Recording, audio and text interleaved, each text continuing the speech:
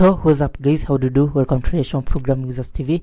In this class we're going to see how to filter a list view based on a spinner. Okay, so you can see right here we're able to filter a list view depending on the categories. So we just select the categories right here and then we're able to filter our list view, as you guys can see right here. So if you select all, we show all the items. Now if you come select the planets, we show only the planets. Yeah, so by the way, this is not a planet right here, this should not be a planet. But if we come select stars, we also show only the stars. And if we select the galaxies, we show only the galaxies. This is what we're going to build, so join us, we start off. So once the project is ready, first we'll come to our build.gradle, the module app. Now as you can see right here, we're not using any dependencies. So we come and then we're going to move over to our layouts. We have only one layout, activity main.xml. So in this side, this layout, as you can see, first we specify. Now just ignore the warnings right here. Okay, it's everything is right. So we come, we have our list view right here, as you can see. We are going to place it below the spinner. Then we have the spinner, which we'll be using to filter our list view. Then we'll have the text view right here, which is basically our header label. So this is our layout right here. Okay, now yeah, we have it right here. At the root we have the relative layout. Alright, so let's move over to our MainActivity.java. My aim is to do this tutorial in less than 10 minutes, so we'll try to move fast. We have only this particular Java file that we're working with, MainActivity, but it's going to have two classes, as we're going to see in a short while. So first, of course, we create the class. So the class we call MainActivity. Now we're going to add some imports that we're going to use. Then we're going to make this class extend the activity. Once you've done that one, we want to make sure that as an activity it needs to be registered as a component in the Android manifest.xml. So we go ahead, make sure that it is registered. If you generated your project using Android Studio, then that's been done automatically for you. Then we'll come right here. First and foremost, we're going to declare our list view, android.widget.listView, then android.widget.spinner. Then we're going to have this array adapter of generic type cosmic body. Now cosmic body is a custom class that we're going to create in a short while. Basically our application is going to show cosmic bodies. The cosmic body can be a star, it can be a planet, or it can be a galaxy. So we're going to use the spinner to filter. If it is a star, we can filter the stars, we can filter the planets, we can filter the galaxies. Okay, so we're going to have an array adapter of this cosmic body. Then we'll have, of course, as you can see, the categories. You're going to hold them in a string array. So first we have the all. Now all categories will basically show for you all the items that we have.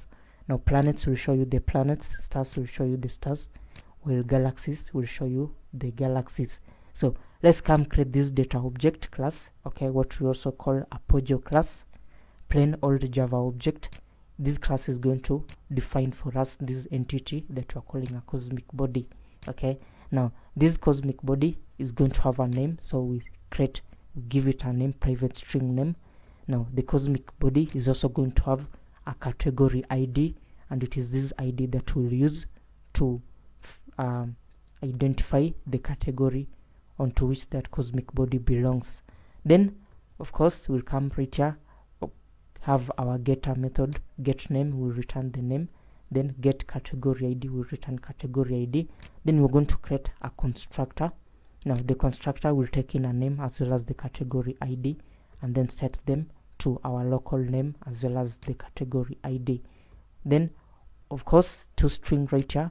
Now if we invoke the toString, we're going to return the name of that particular cosmic body. So yeah, that's our Pojo class. We've defined it. We'll now come and then initialize our list view on spinner. So private void initialize views, then my spinner equal to find view by id, r.id.myspinner. Then I'll also set the adapter to the spinner. My spinner.set adapter, we insert our array adapter, pass in the context, which is this. Then android.r.simple list item 1. Then we pass in the categories. So that will set, of course, our categories to our spinner. Then having done that one, we'll also come and then initialize our list view using find view by id.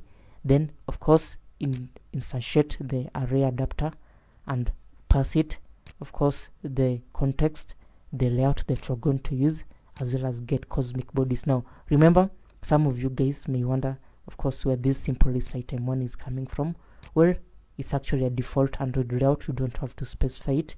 It basically represents a simple text view that will be used to show our list. Okay, so you don't have to specify it. That's why you are seeing we're having Android, starting with Android, so it's actually available in your SDK. Get cosmic bodies is a method that will define in a short while that will return for us all the cosmic bodies. Then we'll listen to the spinner selection events. So my spinner.set on item selected listener. Then we pass in the listener new adapter view dot on item selected listener. Then of course we're going to override these two methods on nothing selected when nothing is selected, and then on item selected. So as you can see, on item selected is passing us an adapter view, a view object, the position of the item, as well as its item ID. So all we need to do, we'll check if position is greater than or equal to 0 and position is less than categories.length. Remember, categories.length is the categories. If that's the case, then we'll call get selected category data and then pass in the position. Now we'll see that method and why we're using the passing the position later on. Now if that's not the case, then we'll just show a toast message saying that selected category does not exist. Okay, so basically what we're saying right here, our positions right here, the positions of the items are going to correspond to the category IDs that we're going to assign our cosmic bodies. So let's come right here and create this method called get cosmic bodies. The method is going to return for us, as you can see, an array list of generic type cosmic body. So the method is private. We're going to, inside it, first we're going to instantiate the array list of cosmic bodies and have it as data. So data equal to new array list. Then first and foremost, we're going to clear this particular array list. Okay, so we'll come then and say data.add, then new cosmic body, then we add in the Mercury, and then we're assigning Mercury category ID of 1. All right, so basically 1 right here, in fact, is even in our categories, you can see 1 right here corresponds to the planets, where 0 is going to be all, 2 will be stars, and 3 will be galaxies. So yeah, we add the Mercury inside our cosmic body, specify the name and category ID. Now we'll continue and do the same thing with all the other. For example, we have the UY's category, we have the Andromeda right there. Now Andromeda, in this case, we give it category ID of 3, basically representing in this case a galaxy. Okay, now the VVC FA, in this case, category ID 2, representing a star. So we can add in as many data as we want right here. You can see, assign them different category IDs and then have them all in our array list. Okay, I've added quite a lot of data. Then at the end of the day, we're simply returning that particular array.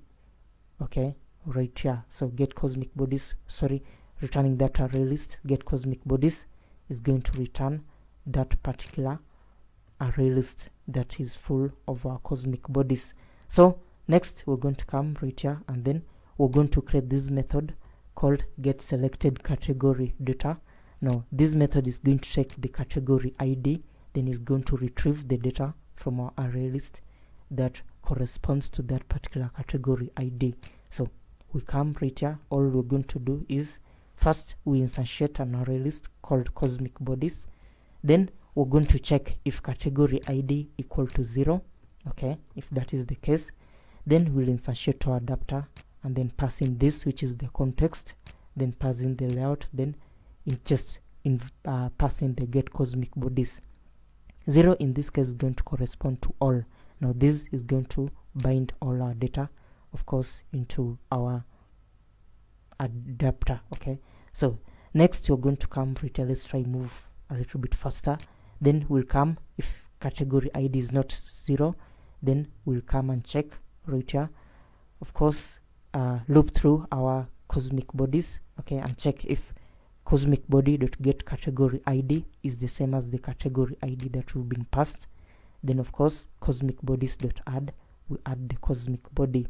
So that's what we'll do. Then at the end of the day, we instantiate our array adapter, passing the cosmic bodies which we've actually filled with our data, and then we come right here, we set their ListView adapter to our ListView. So my ListView.set adapter, we pass in the adapter. Then of course we're going to override our onCreate method when the activity is created. This is what we're going to do. We'll set our content view r.out.activity main, then invoke the initialize views. So that's it. Let's run the project. Okay, let's run the project and see what we have. So yeah, if we run the project, at first all is selected. As you can see, it's able to show us all the cosmic bodies. Now if I come select the planets, it's showing me only the planets. If I select the stars, it's showing me only the stars. And if I select the galaxies, it's showing me only the galaxies. So go ahead, subscribe to our channel ProgrammingWizards TV, like this video, share it, and make sure you visit our website campusha.info. We're going to attach the source code right there. Take care. I'll catch you in the next class.